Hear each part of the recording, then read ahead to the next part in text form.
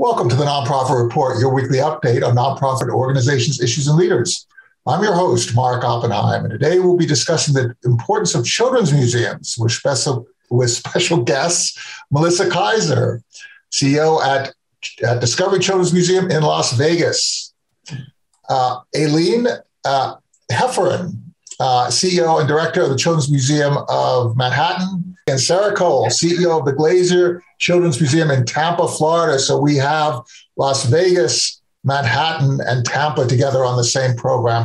I'd like to just sort of set this up by predicating our discussion with the idea that children's museums help children develop skills through hands-on learning and also forge connections between children, their families, other families, and the learning experience. So if we could start by sort of taking stock of where we are in the state of the art of children's museums and in the self-guided experience provided by museums. Melissa, could you paint us a picture of what happens when a child and their family walk into your museum in Las Vegas? Oh, thank you, Mark. So glad to be here. Wow. Well, we're in Las Vegas. This is a show business town. This is a place where the expectation of our visitors is very high from a customer service standpoint. So for us, the orchestration of opening the doors, having one of our staff members greet the kids and say, "Are you ready?" To the line that's forming out the door, into a 3-story space that, as you mentioned, is open-ended and kids get to make all about their day. But really, it's so much about the staff. It's so much about the training and the reception that they're able to give to every guest, whether it's we have a large Hispanic population here in Las Vegas, so we have a lot of bilingual educators, visitors that need a little more orientation, special needs visitors. So with 26,000 square feet of space, you can imagine it's a lot of ground to cover, but there's a real wow factor when you walk in. We have a 3-story summit climber right through the center of the museum that draws the kids right in. So that initial hook is a big part of how we get visitors having a great time coming back and telling others. I love your reference to show business, right? Because it really is entertainment and that sort of entryway and how you experience that as a child and having enough visual feedback and then being able to go wherever you want. Aileen, how do you ensure that children have that initial charge that really sets the stage for the rest of the day? Well, I think what Melissa was saying is sort of the anticipation of the arrival and the tremendous excitement. And you think about little 3-year-olds, 2-year-olds, 4-year-olds, 8-year-olds, and that anticipation for us, it's coming up a ramp and standing in line. And now with COVID, waiting for your timed entry and then having to show your vaccination status. So we're aware of the excitement. And then children handle that differently. There are some who are raring to go and can't wait to get in. And there are some who are already melting down. And that we're wanting to, support kids wherever they are. And I think that's really, some of the beauty of the Children's Museum is that, you mentioned a minute ago, Melissa, the, kids with special needs, is that I think that our museums are able to cater to children with so many different learning styles. And whether they're, have special needs or not, you need that sort of that excitement and that drama and that thrill. And you also need to find places that are sort of a little bit more quieter where you can tuck aside and be able to regroup and experience it in different ways. So I'm sure there's kids who are immediately pulling out of their, parent or caregiver's hand to scramble up that climber. And there are other ones who are going to want to stand and watch. And they may be getting as much out of that experience, as the child who's already up to the top, maybe much to their parents' chagrin, as the one who's standing and fully taking it in. And that's how they're, they're absorbing and enjoying and appreciating the experience for them. It's interesting when you talk about the child who stands back, right? Your staffs need to be very sensitive to that. And sometimes, Sarah, when you see a child who is standing back, your staff will approach and will engage in a gentle way right? So you have this tremendous expertise. It's something that we really don't think about, right? And we don't necessarily appreciate or compensate for it. If you look at somebody walking into an automobile showroom, right? We have the same behaviors reflected, but we have higher paid people who come in and cultivate that customer because there's money on the line. But when a child's education is on the line, there is a even higher degree of expertise that is required, but we don't necessarily think about that, nor do we necessarily have the wherewithal to compensate it. How do you cultivate a staff that has that kind of sensitivity at your museum in Tampa? That's an amazing question. And, Aileen, I love you said it so well about, I think adults have an expectation of what a child should do. And, one of the big things for us has been really a shift towards being as child focused as possible. And, starting with our staff by saying, yes, the family has expectations and the parents have expectations and the teachers have expectations, but our job is to serve the child.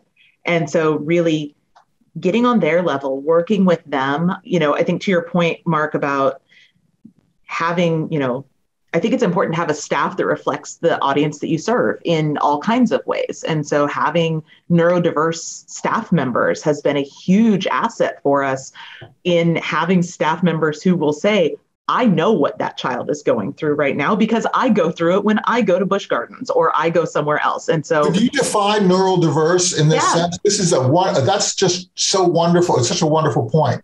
Yeah. So, neurodiversity as anyone whose kind of brain works a little differently. It includes things like ADHD. It includes specifically autism and, related disorders and related diseases. But we have several staff who self-identify as autistic and have openly identified as they are autistic. I identify as neurodiverse myself, and a lot of us have children who are neurodiverse. And so I think having that kind of representation within our staff has been really, really helpful in helping all of our families really engage in a sensitive way, and also helping those parents see their child in a staff member becomes a really amazing moment. So you have, it's interesting the dynamic that comes in. You also have the dynamic of families and parents, right? And guardians and friends. You don't necessarily know what the child's circumstance is. You don't know whether they're coming in with a traditional family or a non-traditional family, or some sort of other arrangement that provides a sort of supportive environment. So how do you, when you're encountering people, how do you ensure that the child feels like this is just the most, they're part of this group of other children, they're having a common experience, they're not being singled out? How do you engage with the family, Melissa? How do your people ensure that you're meeting everyone where they are and listening and learning? Because you're learning on the spot about that child, that family. For our team, it really starts with sensitivity training, lots of sensitivity training, diversity training, and us gathering feedback from our stakeholders about their visitor experience so that we can always continuously learn how to do a better job of making every visitor feel welcome at our museum. Putting bilingual signage throughout the museum was a big step that we took, especially in our toddler areas where the parents need a little more power to help them understand what they're learning, what they're teaching. And to Sarah's point, just having diversity on the floor where you have the child that will open up to one of our educators. All of our floor staff are trained educators. They have backgrounds and degrees in science, technology, art, engineering, and math. They are educators in the presenter sense in a way that kids are very drawn to them. So we let those relationships happen organically, of course. It's a sensitive line. There's, many parents who don't know how to play with their children or don't know how to engage in a gallery. So it takes that sensitivity of offering help and building trust that we're not trying to impose anything on the family, but that we're there. So you're in the entertainment business, right, Aileen? Aileen, you're in the hospitality business, right? Sarah, you're in the education business. You're in the customer service business, right? This is an incredibly sophisticated operation. Aileen, when you're working in an environment like Manhattan, where you have a huge number of choices in a very compressed space, and you are competing for attention, how do you function in a way, in terms of that sort of sense of being a competitive business, to ensure that you are attracting your share of the audience? How do you compete when you're so close to other organizations that are also trying to entice those hours, those customer hours into their doors?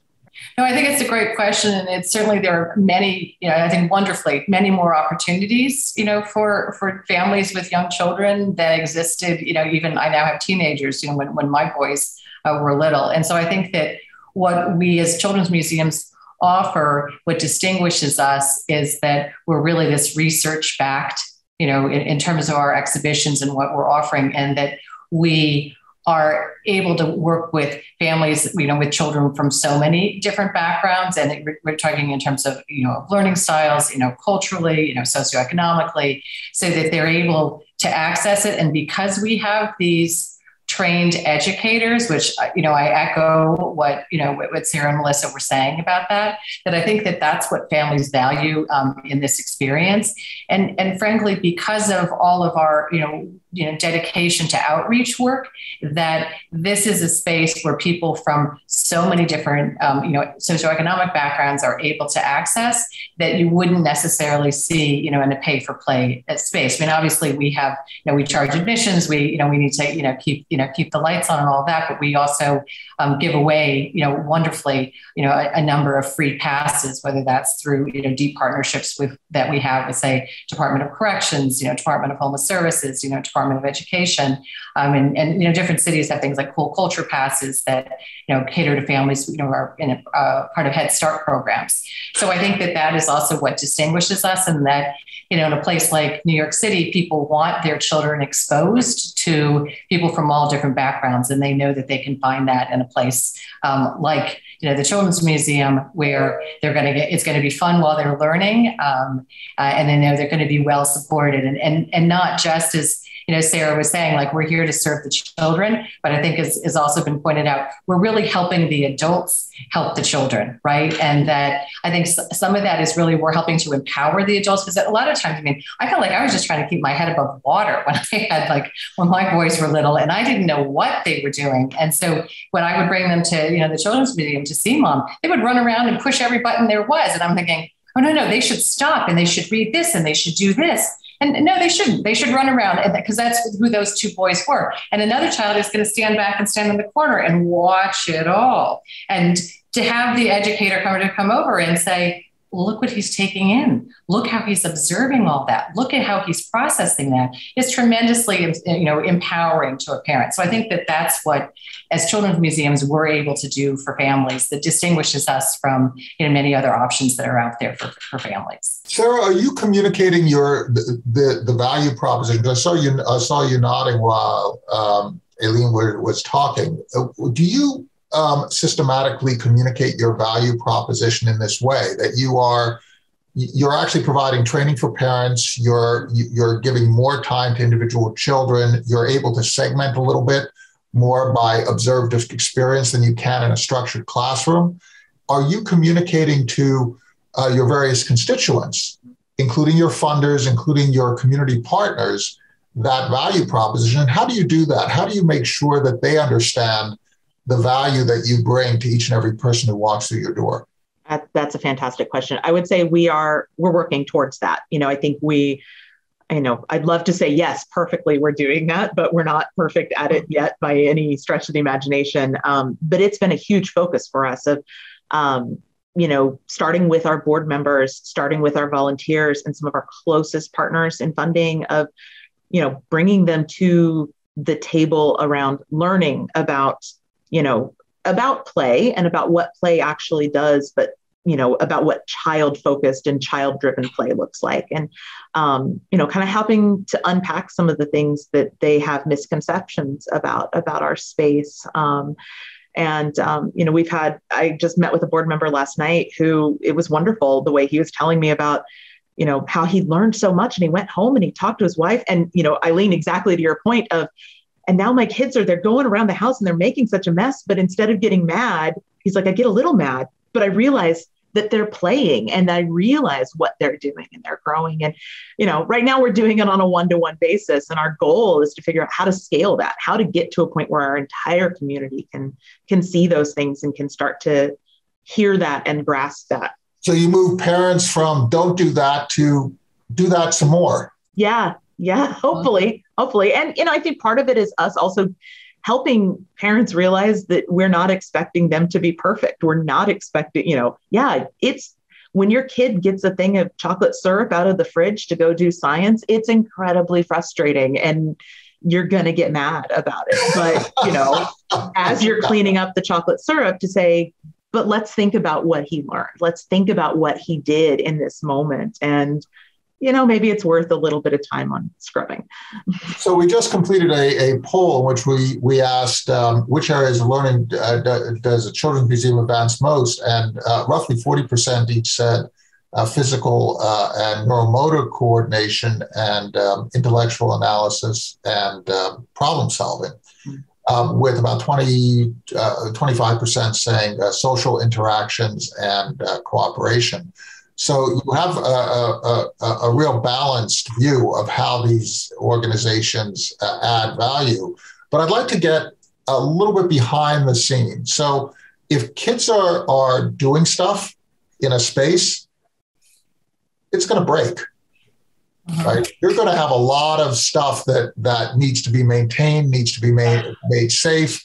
And safety is a big part. So first of all, I'd like to go around the room and just talk about safety, particularly in this time of COVID. Could you each share how you're encountering people and what you're experiencing, what your staff is experiencing as you're promulgating your respective policies? Melissa, what are you doing in Las Vegas? Yeah, and it's a great question. It's a very varied question across the country. We have it at the national level with our peers on a weekly basis. But in Las Vegas, we have kept the masks requirement throughout the entire pandemic for all visitors ages 2 and older. So really everyone. And even when mask mandates were relieved and left up to businesses, we made the decision to keep our masks because our audience was under 12 and unable to get a vaccine. To your point, safety is one of our core values. Physical safety, health is a major part of that.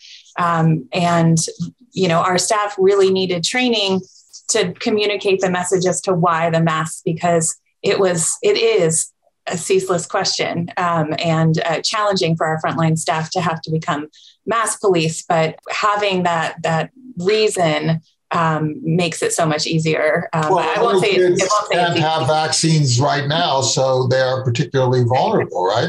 Right. So that was really our, rationale for keeping the mask, but so many other safety measures.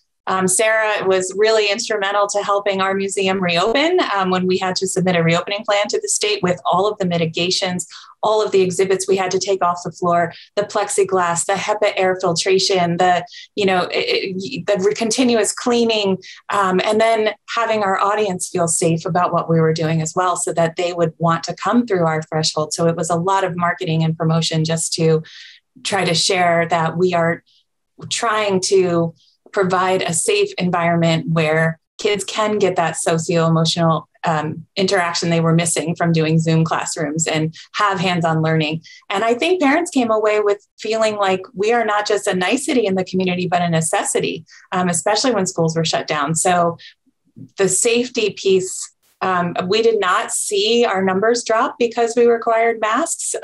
We actually had a stronger summer than we did in 2019, and that was with masks. So you kept your facility open when others were shutting theirs. You went to masks very quickly. Sarah, we've seen a lot in the news about the Florida debates about masks, not masks, and so on.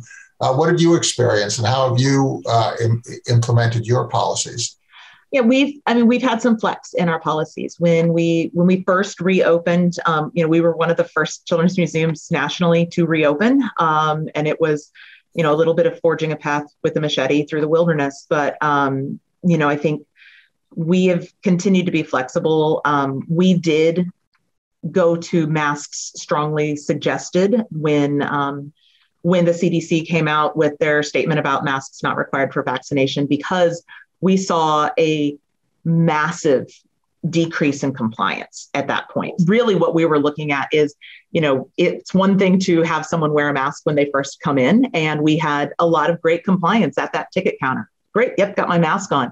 And once they were about 10 feet past the counter, the masks came off. And our staff, to that point of being mask police, we surveyed our staff and asked a couple questions. How safe do you feel with unmasked guests in the building? And how safe do you feel talking to someone about wearing their mask appropriately? And what we found was the mental health burden of being the mask police outweighed their concerns about their physical health. And that was really part of our decision to stay with a highly suggested. As Delta has kicked back up, we have not gone back to a mandate. There's a lot of debate and a lot of vitriol about masks that we're trying to cautiously walk around. We are not selling masks anymore. We are giving them to any person who walks in the door who doesn't need a mask. In the beginning, we had to sell them because the supply chains were so bad. We were losing a ton of money on masks. But, anyone who wants a mask can get a paper mask on their way in the door. All of our staff are required to wear them front and back of house.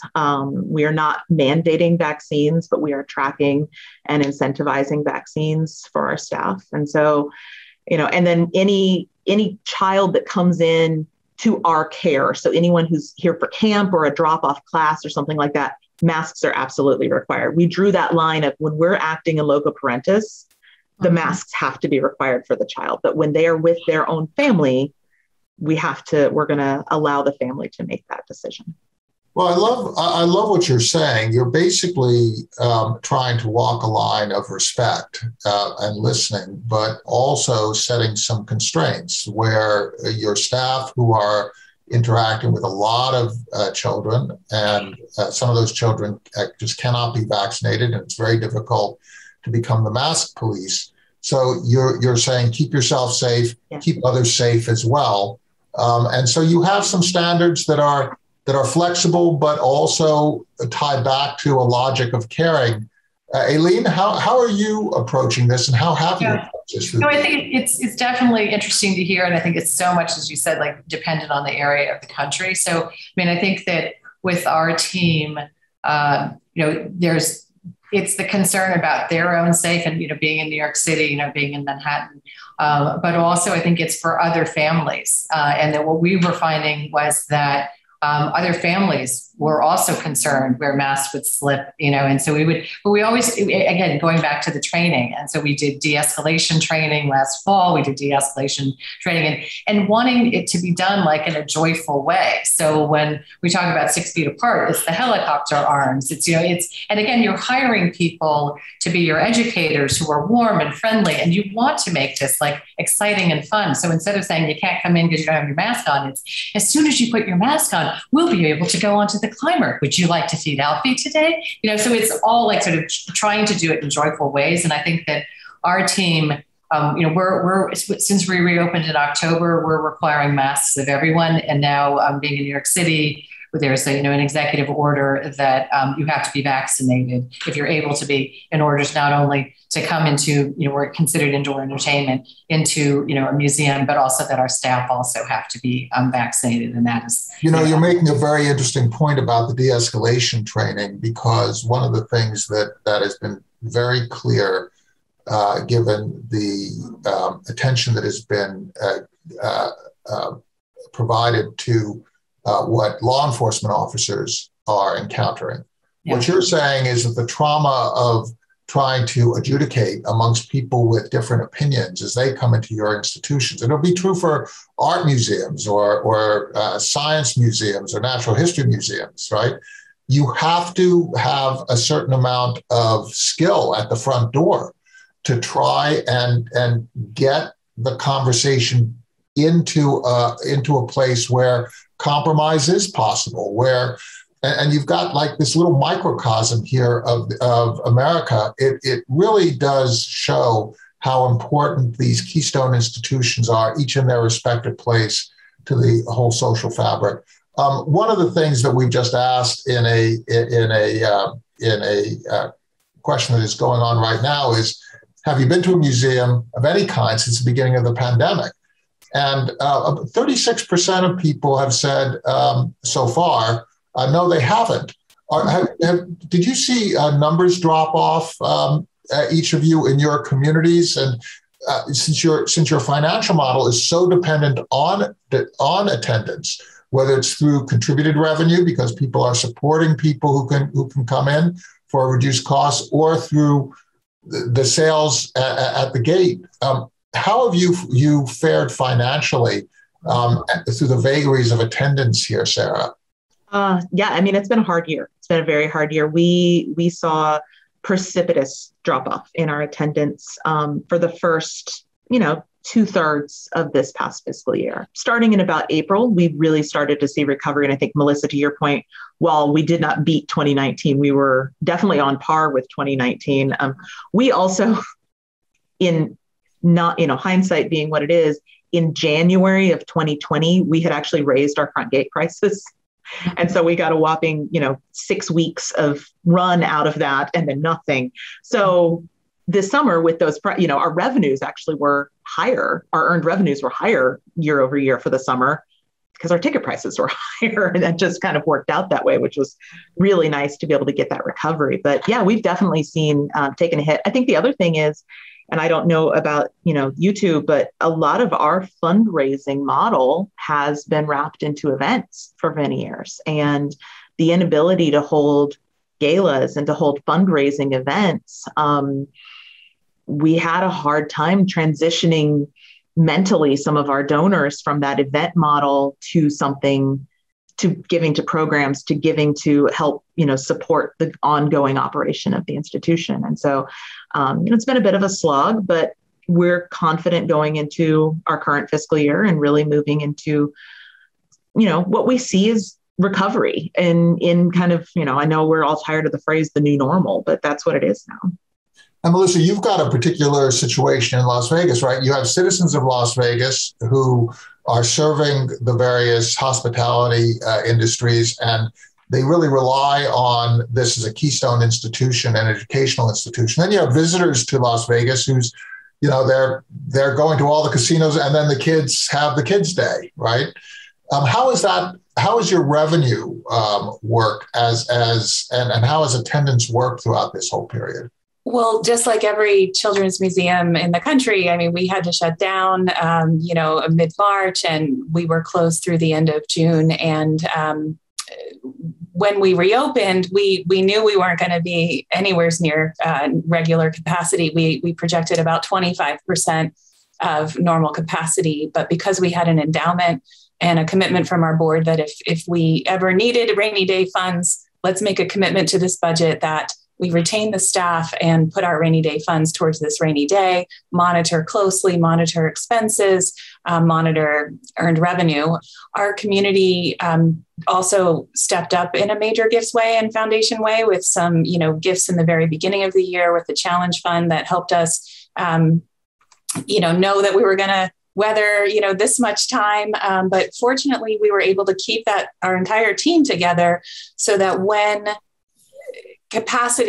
demand was there, we were able to meet the capacity, because hiring has been such a challenge right now in our industry of just finding, anyone who laid off staff or part-time staff.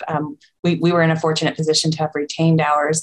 From the overall population, I mean, tourism makes up about 25% of our attendance. Tourism stopped in Las Vegas. Travel stopped. So fortunately, we rely heavily on our, 2 million person regular population that came in. And for us, our Museums for All program, which offers families on public assistance a $3 admission, those visitorship numbers were through the roof. It was incredible to see that trust that had been built and those families taking advantage of what we had to offer during the time. So it's been interesting. Memberships in an interesting place right now. We could talk for a long time, but fortunately, I'd say for Discovery, because we had endowment and we're able to keep our staff, we're able to meet demand at this moment in time. Aileen, we're going to give you the last word since we're coming to the end of our time. Could you take us out on a note of where these museums are going? Because it looks that with the advent of distance learning, a lot of computer stuff going on, that these kinds of institutions where you have in-person encounters and hands-on experiences, they're becoming more important. How do you see this field developing, and how do you see the Children's Museum of Manhattan developing over the next years to meet this moment and to provide the value that cannot be provided through an online educational experience? Yeah. And I appreciate your closing with that, because I think that the first question that you posed to the audience, and that people didn't pick the social interaction as the number one thing. I think I would be curious if Melissa and Sarah agree that I think that that's what families look to us most for, because that was what was absolutely absent during all of the lockdowns, is that there was the absence of that time to be together, to connect. And we had children who'd spent their entire lives, half their lives, trapped in an apartment, right? And in a small New York City apartment. So I think that we're, as has been said, our audience values what we're offering and has come out, and we've been constrained because we've been operating under session models as opposed to just, come in, as many people as, would be interested in a given day in order to manage the safety, challenges there. But we've seen that steady demand. We've seen it increasing as whenever we're providing those opportunities. So I think that I look with great hope towards the future, knowing that our model, that works, that we have families who appreciate it, and it's from families from all different backgrounds, and that our funders, have stood with us, our guests have stood with us, and that for that reason, I do think that the future is bright, and that the online, while it was necessary for a period of time, we certainly pivoted and provided those opportunities. There's nothing that beats that in-person experience, and that's what the children's museums, across the United States offer. So, such an important point, and so important to emphasize the skill, the dedication, the learning, the collaboration that you all embody. Aileen Hefferren, CEO and Director of the Children's Museum of Manhattan, Sarah Cole, CEO of the Glazer Children's Museum in Tampa, Florida, and Melissa Kaiser, CEO at Discovery Children's Museum in Las Vegas. Thank you so much. Please thank your boards, thank your staff, thank your wonderful volunteers, thank your families, thank your funders for the work that you're doing. We so appreciate it. Thank you so much for sharing your expertise with us today. Thank you for having us. Thank you, Mark. Thanks, Mark.